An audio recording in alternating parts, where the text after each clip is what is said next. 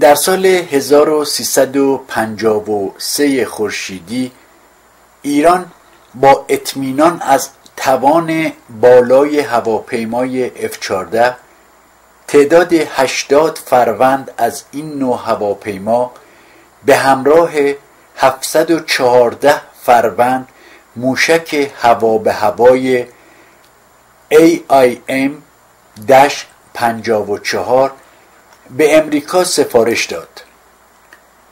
این قرارداد به ارزش 2 میلیارد دلار شامل سایر سلاح‌ها و قطعات یدکی برای مدت 10 سال خدمت فعال و تجهیزات زمینی به همراه کارگاه‌های تعمیراتی و آموزش پرسنل زمینی و کادر پروازی تحت نام پروژه پادشاه ایرانی به امضا رسید.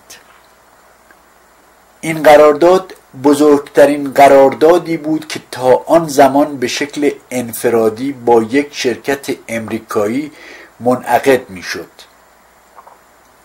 تنها چند ماه پس از امضای قرارداد کنگره امریکا بودجه تکمیل این طرح را حذف و با این کار شرکت گرومان را عملاً در آستانه ورشکستگی قرار داد. در این زمان بانک ملی ایران وامی به مبلغ 250 میلیون دلار در اختیار کمپانی گرومان قرار داد تا تکمیل پروژه تامکت و تحویل آن به ایران میسر گردد. در حقیقت بعد از اعطای این وام بود که سایر سرمایه گذاران امریکایی علاقمند به سرمایه گذاری در این پروژه گشتند و عملاً شرکت گرومان و پروژه تامکت از خطر نابودی نجات یافت.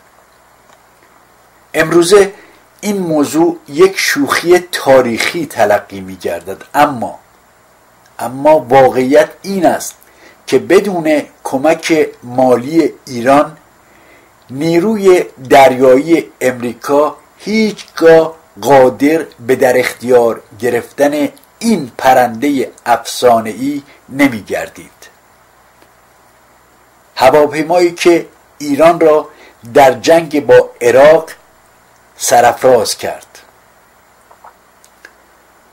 از 79 هواپیمایی F14 در جنگ 8 ساله تنها حدود 19 هواپیما از بین رفت، ولی بیش از 140 فروند انواع هواپیماهای عراق توسط این هواژیما از بین رفت.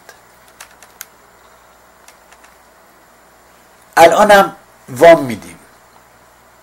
بله، الانم وام میدیم، اونم به روسیه، سوریه، چین، ونزوئلا، لبنان، حماس و جاش دستبیل تحویل میگیریم.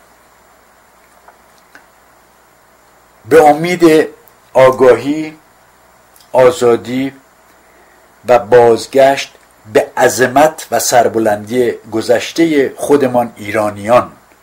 پاینده ایران و ایرانی.